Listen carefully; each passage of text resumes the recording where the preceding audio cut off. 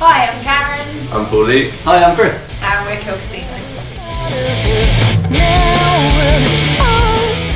Personally, my favourite moment was walking into HMV and seeing our record on sale and then buying it. Mine's meeting Fat Mike when we played Coco. Yeah, definitely playing Coco.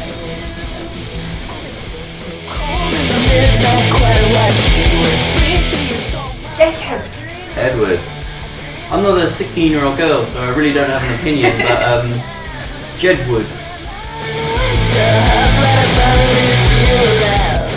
I'd like world peace for everybody and fluffy bunnies. I like a big pony. I would also like a big pony that I could race Paul-Luc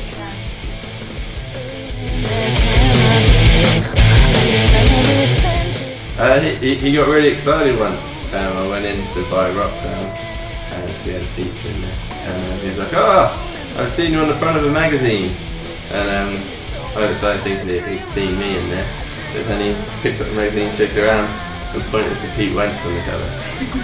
Bit disappointing. I like Pete Wentz. Understandable. Really?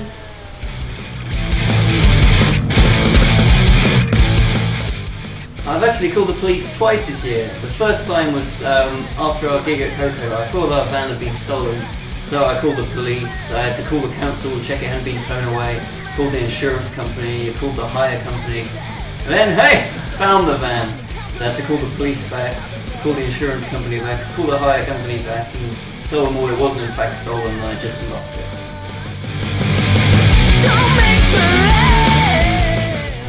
You get a lovely freezy shirt that says I rock.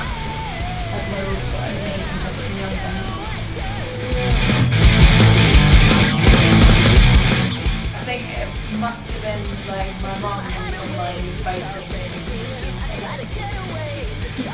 I'm just going, Chris, how you got to sit. Next year, coming at you. Keep voting.